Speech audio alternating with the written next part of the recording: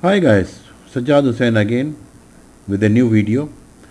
In this video I am going to design a two-way slab.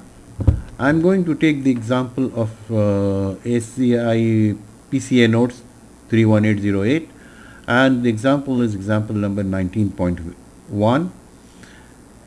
This shows that we have to design a slab which has 3 bays in X and 3 bays in Y direction. In X direction the spacing of the bays is 14 feet, in Y direction the spacing is 18 feet. Other informations are given over here. The story height is 9 feet, the column dimensions are 16 by 16 inch. Lateral load by shear wall, which we are not going to do anything. The partition weight is 20 pound per square feet. Service live load is 40 pound per square feet. F-C is 4000 psi, Fy is 6000 psi, and this example is solved by direct design method, or this is analyzed and designed by direct design method. So let us start our calculation. We will start the model by clicking on File, New Model, Design Code. Of course we will select ACI 31808. Design Preferences, this will be by default, it will be the same. Minimum cover, we are not going to change any minimum cover. Preferred bar size, we will prefer here number 4, two-way, that's okay. Minimum cover for the beam, we are not designing any beam over here. Post tension stress, we are not doing anything post tensioning or any pre-stressing anything, so we will leave as it is. Project information, we can add whatever here. For example, project name, we can say example 19.1 of PCA notes. There is no project number, you can put any fictitious value. Engineer, I can put my initials, checker, none. Okay. So whatever information you want to insert, you can insert. Units, of course, US default units we are using, so we will not change anything. Now there are so many options available, almost 10 options are available. Blank, flat slab with perimeter beams, two-way slab, base mat, grids only, waffle slab, ribbed slab, single footing and combined footing.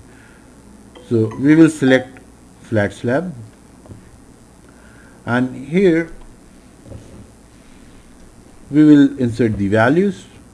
Column dimensions are 16 by 16 inch, so our edge distance will be 8 inches. On the right hand side also it will be 8 inches. Number of spans 3. Spacing in X direction is 14.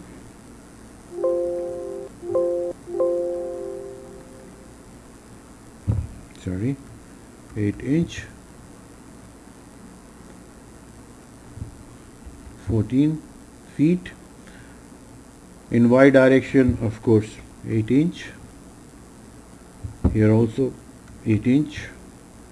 Number of span 3, and in Y direction the spacing is 18. Fine. The thickness of this slab as calculated over here is 7 inch based on the control of deflection. 7 inch, so we will select 7 inch over here. Column size, we know the column dimensions are 16 by 16, so we will select a square column of 16 inch dimension. Column height is 9 feet, that is the story height given over here. Model column intersection as stiff slab, leave it as it is. Now dead load is additional dead load is partition weight 20 pound per square feet. Live load here is 40, so let's change to 40. Include drop panels? No, there are no drop panels. Post tensioning? Nothing. Okay, so here is the plan of our model: 14 feet, 14 feet, 14 feet, and 18, 18, and 18 feet. The materials are 4000 psi, grade 60 bars, slab 7 inches, no beam, reinforcing bars, we all know that is there, no tension, nothing, no soil, nothing. Let's see, there are load patterns, dead and live, load cases, dead and live.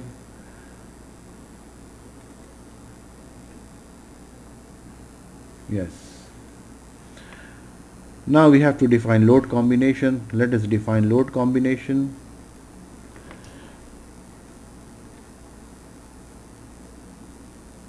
We need strength load, ultimate load combination, but we don't need service, we are not designing any foundation.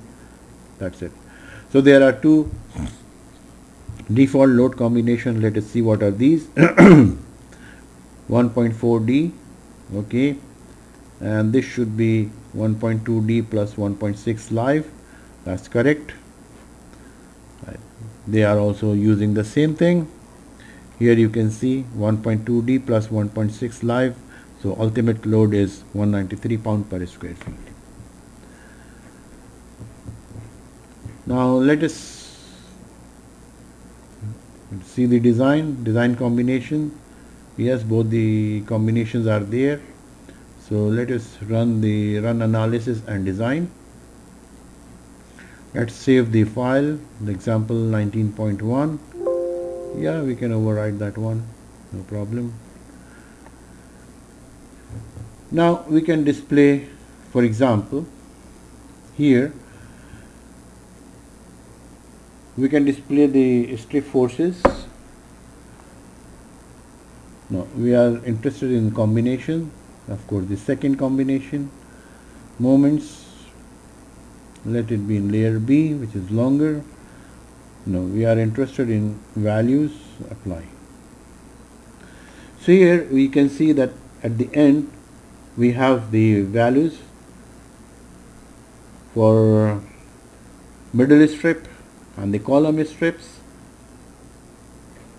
Here also it is calculated as end span, interior span, negative moment, positive moment, interior negative, etc. These values are slightly different than these values. Why? Because the way the calculations are done. But let us see what is the end result. That means this calculation of the flexural reinforcement. Here we can see that flexural and shear strength at the exterior column. So they are designing the column strip, and column strip shows at the end there are 4 bars. Number of bar is 4 and total number of bar is 6. That means number 4, 6 bars. Let us see what is there. So display, slab design. Let's see the bottom bars. Now we want to see rebar intensity? No. Do we want to see total rebar area for the strip? No. We want to see the number of bars of size. Our bars are number 4, bottom number 4, okay, and layer B. No, show the values. Okay, let's apply. So here we can see in the column strip there are 6 number 4 bars. So that means the calculation is perfectly okay, although there is slight difference in the moment calculations, the end moment, the negative and positive moments, but at the end the result is the same, that the number of bars is the same. So that means we can use CSI SAFE very safely, and we can design our 2A slab. Hopefully you will like my video. So please do not forget to subscribe my channel. Thank you very much. Bye.